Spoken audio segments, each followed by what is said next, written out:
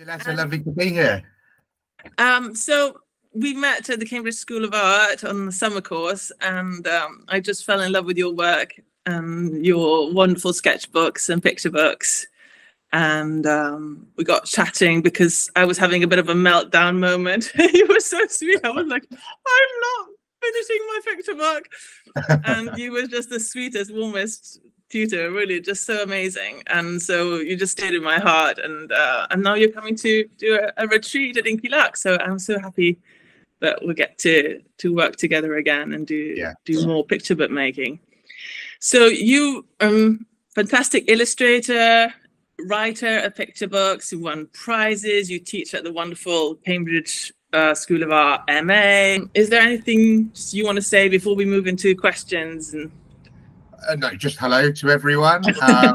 Lovely to be invited to the Inky Larks retreat. And yeah, just I've been working for about, I think I graduated from the course because I did the MA myself there in Cambridge. I think I graduated in 2015, and I've been lucky enough to be working in the world of picture books ever since, and now I'm lucky enough to be teaching there as well. So it's come full circle, really. But yes, I just love everything picture books and children's visual art. Well, how did you first get into picture books? Was it sort of a gradual thing, or did you have that sort of aha moment that, you know, angels were singing and, you know, I don't know, how did it work out for you? Well, it was quite serendipitous, really. When I left, I did graphic design at university many years ago, and I didn't enjoy it at all and vowed never to do graphic design ever again. It just wasn't for me. But I worked in print for many years, in commercial print, and got made redundant. But during that time, my first job when I left university, I actually worked for a children's book library. And so I had a massive collection of all the stuff they were getting rid of. I had a massive collection of children's books. So that's probably where my love of children's books started. But I didn't think about it as a career for years and years. I got made redundant from my print job and didn't know what to do. And I'd always sort of doodled and drawn. And I thought, oh, my wife's a teacher. And she said, oh, do an MA because it's, you know, it helps me with my career. So I just Googled local MAs, and that was one of the ones that came up. And I went to the open day, absolutely loved the facilities there and loved the vibe there. Didn't really think of myself as wanting to become a children's book illustrator. Luckily got onto the course and changed my life, really. It's like, oh, yes, this is what I want to do. This is exactly what I want to do. And I was lucky enough to have a couple of projects published whilst stuff I'd done on the course. Stuff that got published pretty much immediately after the course, and I haven't looked back since. Yeah.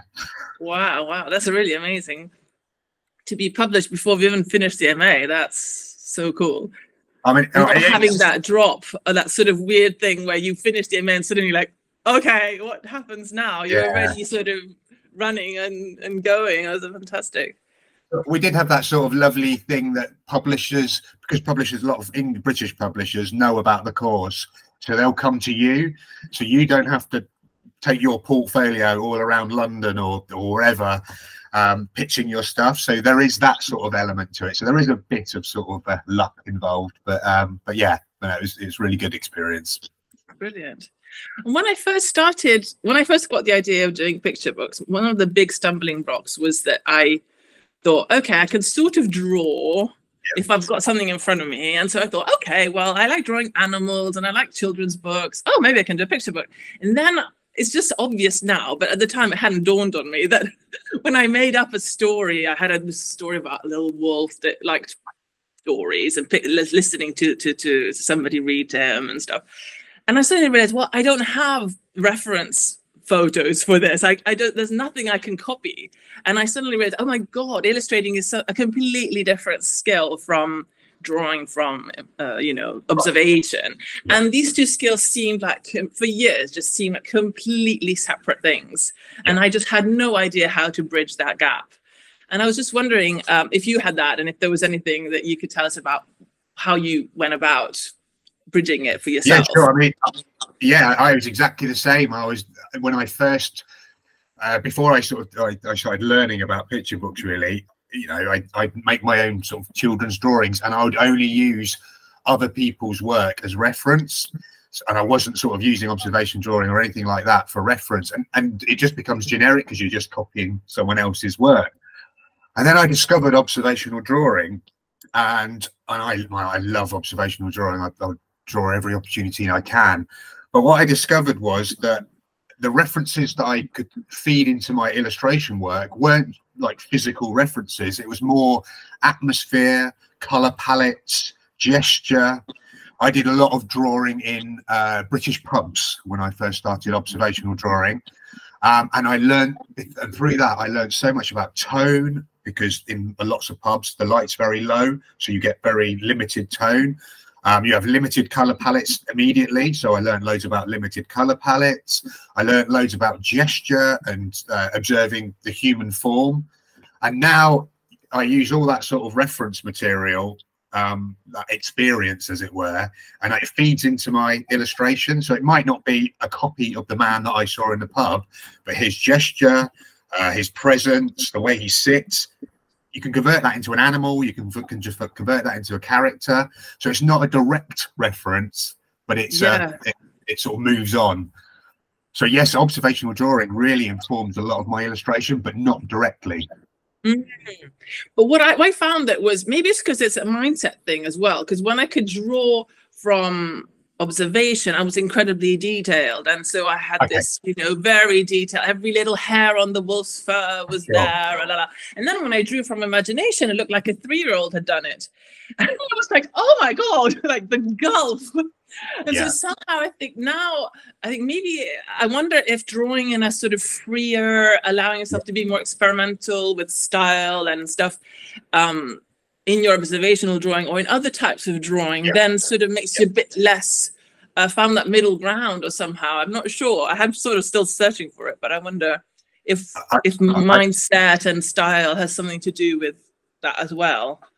I think you're right. I think you're exactly right. I think when I sort of talk about observational drawing, I'm not looking to capture every detail of the scene that I'm drawing. I'm more trying to capture the essence of the place and the feeling of the place.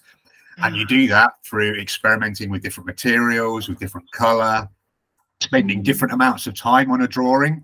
So, you know, give yourself a minute to do one drawing, give yourself an hour to do a drawing, and you'll have 2 completely different drawings, and you'll learn 2 different completely sets of skills.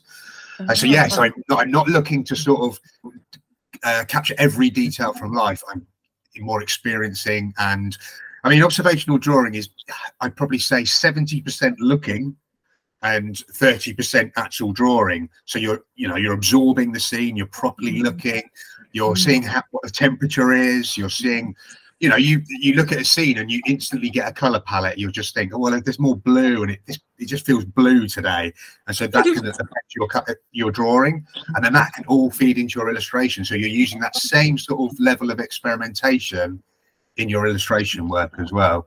How interesting. Yeah, I was thinking about your color palette because I was looking at your beautiful have you seen Elephant? And that's such a charming book, and the color palette is really original.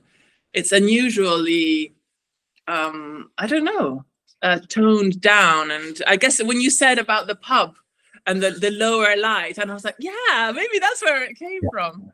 It's just that's exactly where it came from, Diletta. It's all based on either cafes or pubs, like low light sort of environments. And so I've borrowed all of those color palettes and just used them in a children's book. Yeah, it's actually, but Gita sent a question about that. She said, color palettes, any tips on how to create them? Do you, that was kind of how that came about, and that was kind of an organic thing. Is there something that you do when you're like, okay, this is a new project?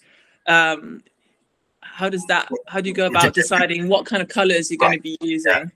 Yeah, I mean, again, it's sort of a feeling sort of thing, but I like many people, I assume, is sometimes overwhelmed by color. And so, like, you know, sometimes you have this sort of impression of children's books being these amazingly colorful things and every color is thrown at it. Yeah. But what I try to do, I mean, if you sort of flick through sort of my books, they appear colorful, but if you take it spread by spread, they're actually limited color palettes on each spread. There's just lots of lots of individual limited color palettes. So what I try and do is just start with, sometimes I don't even know what that color is going to be, but I'll just start with one color for one spread and then see if that feels right. And if not, I'll just change the color palette, but I won't throw loads of color at it because I'll confuse myself and overwhelm myself. It's basically just doing what you can handle. And if you can handle 2 colors, that's fine. And just, yeah, and just try and find the color that feels right for that particular environment or that spread. That's so interesting, because that's kind of comes through. It's hard to, maybe because I'm not such an expert, but it's hard to pinpoint what it is that you're doing to make the feeling come through. But it does come through. There's so much warmth and so much of a feeling in your illustrations and in your books, and somehow it gets translated into the colors, the gestures, the style, and everything. But it's so amazing because it's a piece of paper, and somehow that then the reader, it gets retranslated into a feeling into the reader. It's sort of a magical thing. It's really amazing. And like all magical things, there's not like a formula or a specific way of doing it. It is, you know, a feeling sort of thing. Yeah. But what you can do is you can just basically, you know, you walk, you know, as we exist, as we live, we experience, you know, you'll see a color palette. You'll go out and you'll see a shop and it'll have a certain color palette and you go, I love that color palette. Just make a note of it. You don't even have to, you know, copy the colors. Just make a note of those colors that you loved working together. You know, you walk in a park and it's autumn and there's 2 predominant colors. I love these colors. Just make a note of them because you know they work, because you've seen them and experienced them. So and they had an effect on you somehow. You've had a visceral response to it. So Amazing. This is from Elena from Italy. How are ideas for your books born, and how do you develop them? Good question. Do you know what? A lot of my ideas come from walking. When I go on really long walks, and when I'm not thinking about anything else apart. Well, I'm not really thinking about anything, and then things just sort of happen. Yeah. All my books or all my ideas are based on something very, very simple. So I never have like massive long narratives of lots of complicated characters and things like that. Everything I do is based on one very simple idea. And I like to make the image, you know, make sort of images. I don't even know what the story is. I've just got an idea. So I just make lots of situational images basically. So like when I did Fergus Barnaby Goes on Holiday, I just knew it was going to be a story about someone who lives in a block of flats and it was going up and down the stairs. So I just started drawing all the different people that might live in that block of flats. I didn't know if they were going to appear in the story or not. So you start world building, and then narratives sort of start appearing in all the drawings that you start making. Some people sort of like to make lots of notes and sort of like have lists and lists of notes, and that's absolutely fine. That's an absolutely fine way of working. But I have to sort of draw things, and that's how and they're not very good drawings. They're very quick. They're very scrappy. I'm more than happy to show my bad drawings to people. But that's where I generate ideas just by doing lots of sort of situational drawings, basically. That's amazing. Yeah, that was a question that Grace had asked. It's asked if the illustrations, if the writing is driven by your illustrations, or if the illustrations are secondary to the information of the story. But it seems like the illustrations are really how the ideas get generated. Yeah. So the idea is there, very small kernel of an idea, and then I have to sort of find it through lots of drawing. And that's sort of like different when you're illustrating someone else's text, where they've got everything fully formed. But I find that really liberating as well, because you know they've built this world, and then we can envisage it completely differently and add our own sort of narratives, sub narratives to it as well. So that's really fun as well. Yeah, I remember in one of your books, I seem to remember you had some little mice that were an additional sort of narrative that was going along. It wasn't in the text at all. Really, that book was a very, very simple narrative, super simple, like hardly any description at all. And from that, we built a huge city world with lots and lots of subplots and lots of things happening. You know, it's basically a sense of community. It was great fun, absolutely great fun. Yeah, I heard once somebody say that animating, and I was wondering if it was the same for illustrating, that animating is akin to acting. And then so they were showing the animators who'd done this movie, you know, filming themselves, acting out the scenes and everything. Do you ever do that? Is it the same for illustration? I think so. I think if you want to know what someone's looks like when they're sort of angry or upset by something, I will sit here with a mirror and be angry and upset and draw that. And again, that goes back to observational drawing, because when you're observational drawing, you're not always looking for a specific thing to draw. Things just happen and you draw them. So there'll be, you know, examples in my sketchbook of people having an argument or people having a loving relationship sort of thing, and you can use that, you know, real life actors, as it were, that experience to sort of reference. That's interesting. So more getting like real. You will do it as well if you don't have the real life sort of reference. Yeah, cool. It's like muscle memory. You've just, you know, you've experienced it, and so if you're looking for a specific emotion to sort of convey, I'll go, oh yeah, I remember that couple and they were doing this, and sort of go back to your sketchbook and you sort of go, yeah, that's how their bodies moved and that's how they acted. Yeah. Brilliant. Another question from Grace. She said, in your opinion, what elements make a picture book successful, or indeed what would you say can make them unsuccessful? And what is success when it comes to children's literature? That's a really good question. If I knew the secret of the perfect picture book, I wouldn't be telling anyone. I don't. I mean, for me, I love simple. One of my colleagues describes this really well: simple but amazing. So a really simple narrative or simple concept told really well, or told beautifully, or told really economically. Just something simple told really, really well. I think simple but amazing is just a really nice sort of way to approach picture books. When you overcomplicate things, not only do you overcomplicate it for yourself, sometimes you can overcomplicate it for your audience as well. So if you've got a nice simple idea, you tell it well, you can do all those things that we said before, where you've got this really lovely simple narrative, but you can add all these subplots in your images and have fun with it that way. But the bones of the narrative, the bones of the picture book, super simple.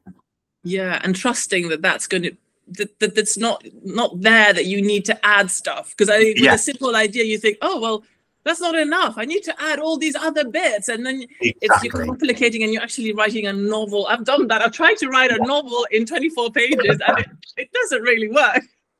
But I remember an experience with you when you had one of your narratives, and every time I saw the letter, I'd kill off another one of her characters because it was just too many characters, and I think we ended up with 2 characters, didn't we, at the end of it? Yeah. And that's what every tutor told me every time. It was like, I would kill off this one. I'd go home, kill it off, change all the story, come back, and then another tutor would come up and say, I'd kill up the other one. And I'm like, what do you mean? Finally, I arrived at you, and I'm like, please help me. I've killed off everybody. Yeah, no one's left. There's no one left. It was a really good lesson. So so it's keeping it simple, and like you, I think you're exactly right. Trusting yourself and going, not saying, well, it's too simple.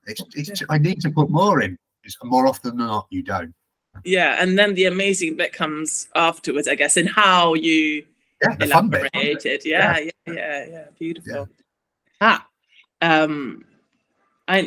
This came up when we first met, because I had my little son on the course because my mum hadn't arrived, and I ended up bringing Wolf on the Cambridge course, and so then we got chatting, and you said that you were a dad too. How has that influenced at all? Had anything to do with becoming a picture book maker, or does that inform how you? I mean, obviously your son's older than Wolf, so maybe he's not reading picture books as much now. I don't know, but has his fatherhood had anything to do with your creativity? Or when I first started, Teddy wasn't born, and then when I was first sort of making images, he was almost too small to be sort of a reference, as it were. But now he's older. It's quite strange, really.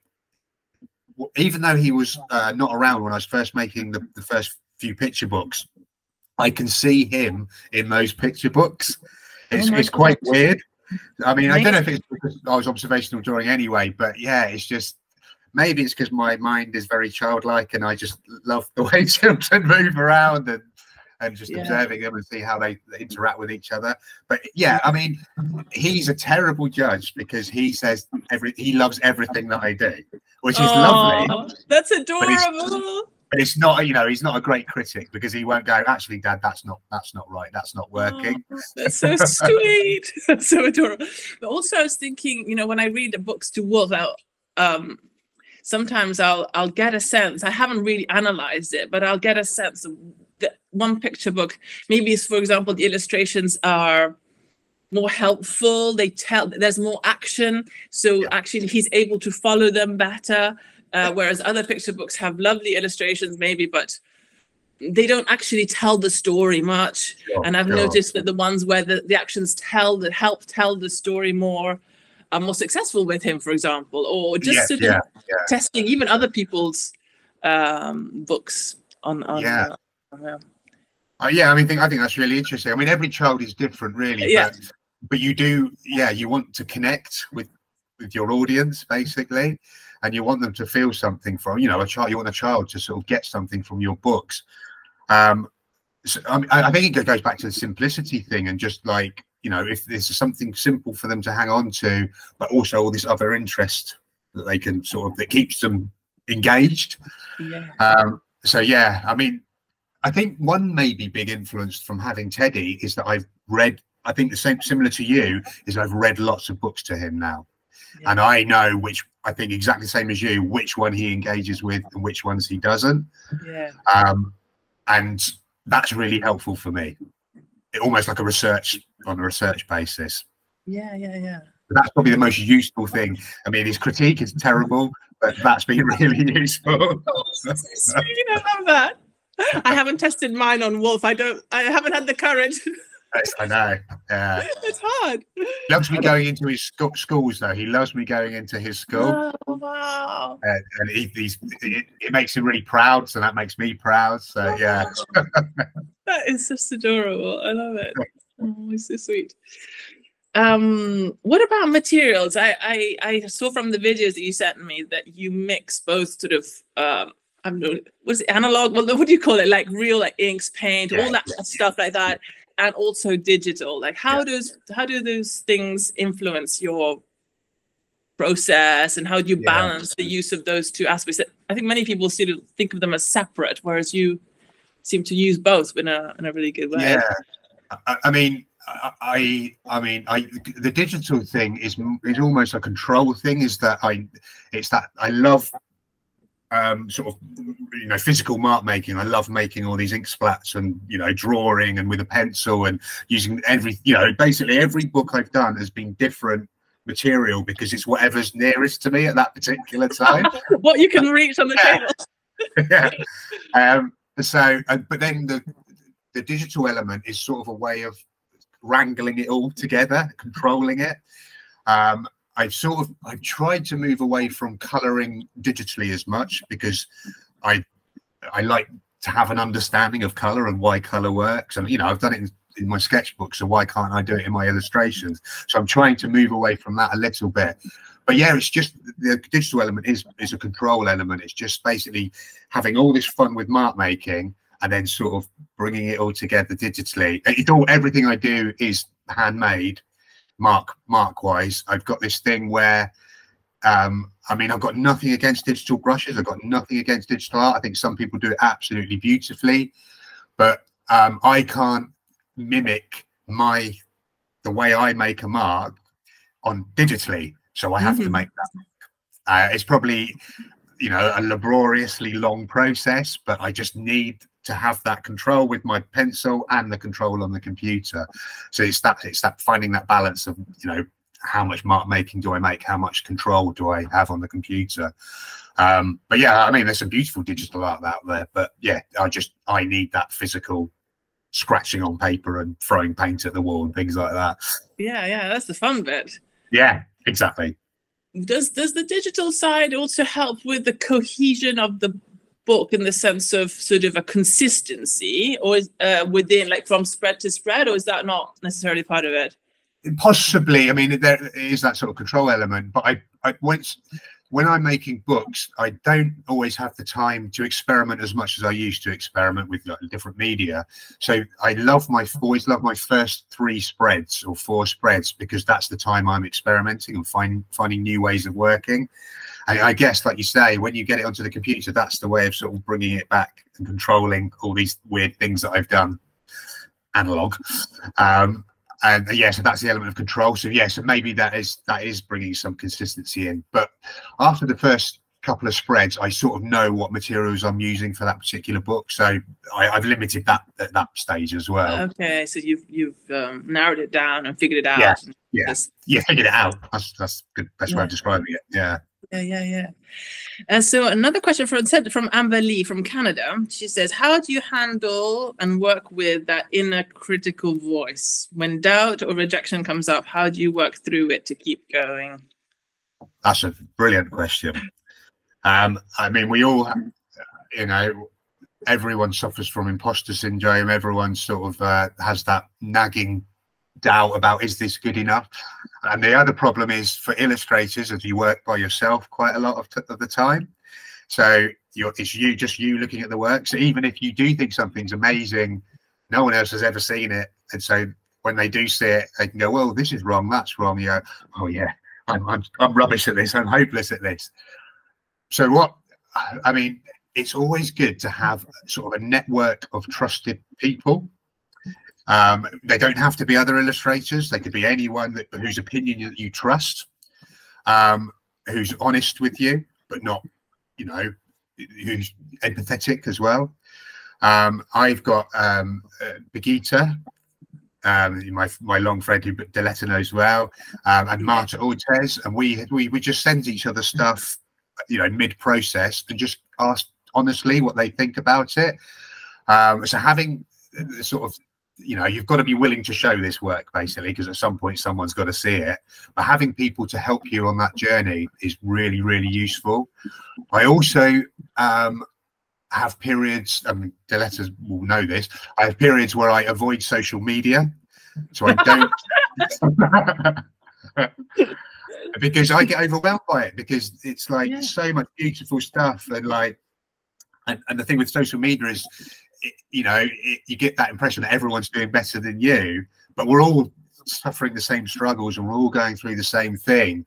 So sometimes I just avoid it for a little while and just, you know, take a deep breath, think about my stuff, maybe go and do some observational drawing, and do stuff that I enjoy doing rather than, you know, something I've got to do for somebody else. So yeah, having that network of people that you trust, not comparing yourself to other people, is really, really important, because, you know, you're you and you want to be authentically you.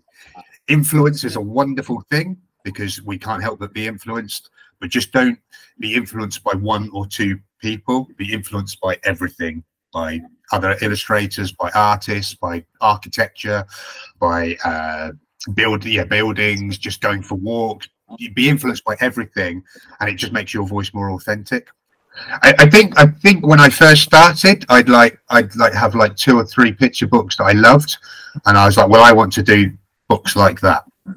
And then you soon realize that, well, if I do it, it's just a lesser version of what I'm copying, essentially. And then when I was at university, I was having experience of all these different sort of ways of working, all these different techniques, all these different artists, some of whom, you know, I'd never want to emulate in any way, but I just loved certain aspects of their work. And it all, if you let it all feed into your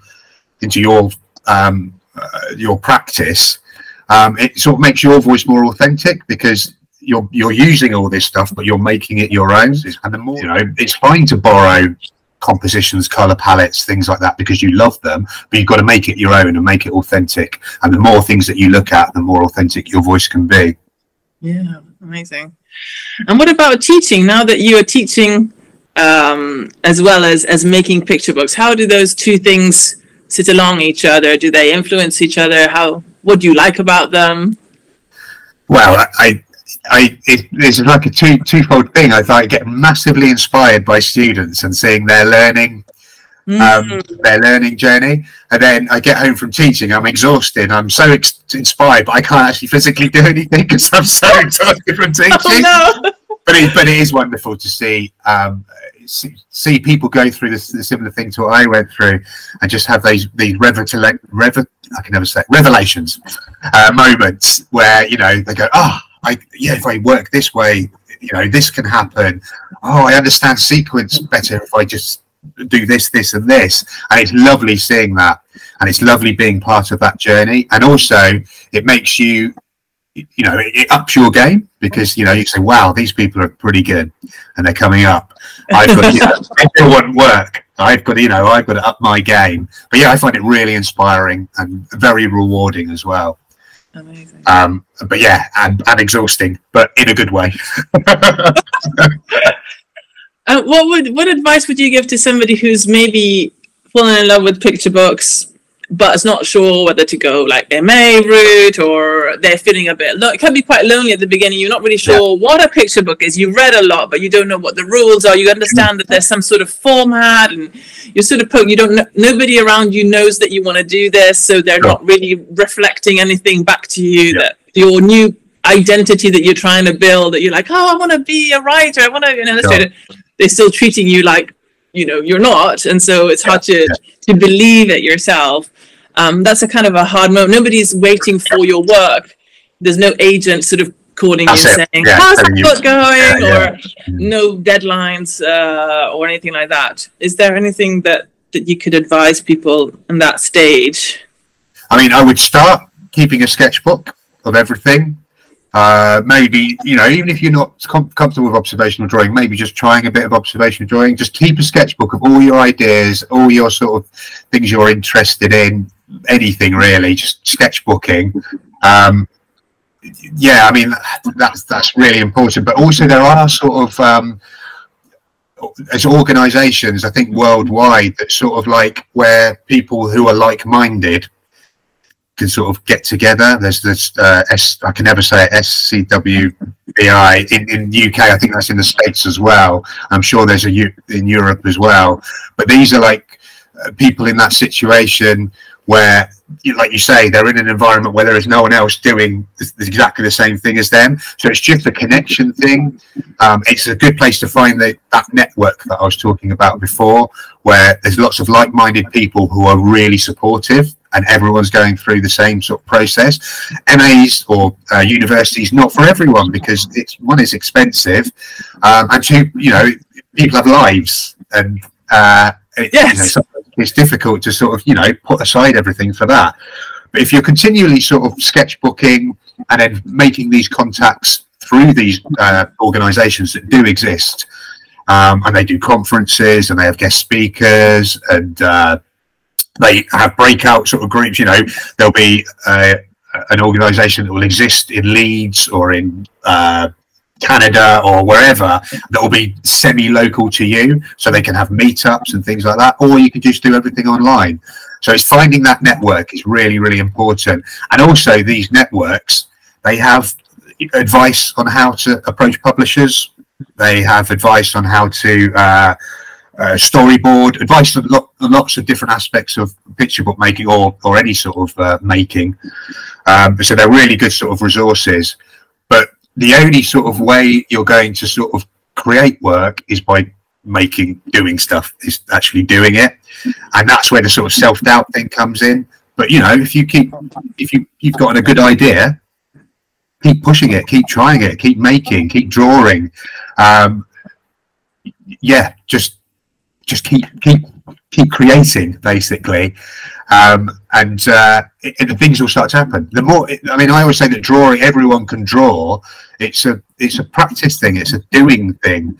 Everyone's got a different way of looking at the world, and everyone's got a unique way of looking at the world. And so, yeah, just keep pushing that and just keep making, basically. Find those networks, keep making. Yeah, absolutely. I totally agree. I think the networks thing, they're both absolutely essential. But I wrote to even just reach out to somebody. Now, with what I find amazing is that now we've got Instagram, we can write to people. Yeah. Or even email. You can Google somebody that you read, and people in this industry are so lovely. I've found everybody I've reached out to has been just so warm and lovely. Yeah. And my life changed at one point because I wrote to Natalia and Lauren O'Hara. They're sisters and they make picture books together. They're amazing. And I just wrote to them because their first picture book had come out and I'd seen it and I'd fallen in love with it. And that night I just thought, I'll write to them to congratulate them, because the fact that they were sisters and it was their first book, I just I connected with them. They didn't feel like authors sort of on a pedestal. They felt like real people. And so I dared to look them up, and I found their email address, and I just wrote them a quick letter to say congratulations, best wishes for you. Next thing I know, they haven't just thanked me, they've invited me on a meetup, and I'm at a meetup in London with all writers and illustrators, and I hadn't even started. I just got in on the MA at Roehampton, so I was just like a figment of my imagination, really, more than anything. I'd done a few drawings, but not more than that. And suddenly I've been welcomed in this.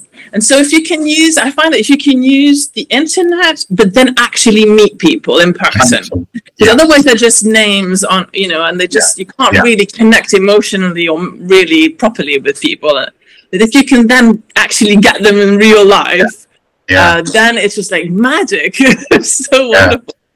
I mean, there's things like the Bologna Book Fair as well. Absolutely. Where people come from all over the world to look at picture books, but there's just communities of illustrators all at different levels of their career, all hanging out together. Yeah. And so it's they've got a shared interest of illustration or picture books or the world of children's literature. So everyone's on this level playing field, basically, and everyone's it's what everyone loves. I did exactly the same as you. I contacted do you know Jim Kay, who did A Monster Calls and did the Harry Potter books? Oh my god, yes, of course. Yeah. Absolutely. He came into university and did a talk, and he let slip that he lived near me. And so I emailed him and said, oh, great talk, I live near you. And he was like, well, come over for dinner then. Oh my god, that's amazing. And he's the nicest guy in the world and taught me loads about sort of the industry. I was a student starting off, and he was like, no, Cole, I'll invite you. Meet this art director, do this. Everyone's so lovely. Yeah. Just have to reach out and amazing. Oh, that's beautiful. And if people don't reply to you, it's generally just because they're busy. And it's not because they're being rude. It's just because they haven't got time to answer. But if you've got time, I'll always answer people if I'm not busy. Yeah, definitely. Amazing. And that's kind of why I started the retreats, because then when I found it was COVID and I'd finished the MA, suddenly there was no contact with anybody. I had to come back to Italy, and suddenly I was alone in my studio, and I'm like, no, I want to find a way to be with these people that I love so much. And amazing. I want to help other people make those connections. So also that's why I didn't organize them online, because I didn't want to do it online. Everybody's like, that's how it's going to work financially and everything. Like, no, I want to get people to know each other and spend a wonderful week together and really make those bonds that are going to that. And maybe they'll be in all different countries around the world, and they can keep in contact via, Zoom or whatever it is. But they've really genuinely connected and made friends, and they can have that support group. So absolutely. I mean, picture books are hard. They're not an easy process. They're a hard thing. So having this support from everyone and having this sort of community is wonderful, where everyone's looking out for each other. Yeah, absolutely. So last two, Birgitta sent a few funny short questions. What's your dream project? Do you know what my dream project is? I'd love to illustrate Dracula. I don't know why. I really would love to do a gothic piece of fiction. I'd just love to do it. a complete sort of departure from what I normally do. But I just. But I have seen when you were maybe on your MA, you did a book that had that sort of gothic feel. Yeah, I've seen some of those illustrations. Yeah. So something along those lines. Yeah, I just love to do something a bit darker and a bit more, a bit edgy. Yeah, brilliant. And top materials to bring to Rome to sketch, since you're coming. And we're going to do lots of sketching and picture book making. Carry, really. Yes. It's, just stuff that you can sort of make interesting marks with, really. Just like, some people just love using a sort of like a 4B pencil and just, push that to the limit. But it's more fun to try lots of different things. I think my basic kit is ink, black ink, a brush, a couple of brushes, a bigger brush and a smaller brush, a dip pen, probably a very soft pencil. What am I just looking on my desk to see what I've got? I quite like these charcoal pencils. They're quite good fun because they're very unforgiving, so they don't let you noodle. They don't let you do loads of detail. And a really, really small box of watercolours that's really dirty. All my materials are cheap. All my materials are ruined because I don't look after anything particularly well. But I quite like that sort of scratchy, dirty sort of element. Even my scanner I haven't washed for about 6 years, so it's got marks all over it. Okay, my dear. Well, thank you so much. Thank you for inviting me. It's been a pleasure. It's been good fun. Yeah, it's been great. And see you in March. Brilliant. Look forward to meeting everyone. Yeah, me too. Fantastic. Thank you, David. Brilliant. Take care. See you later then. Bye. Bye.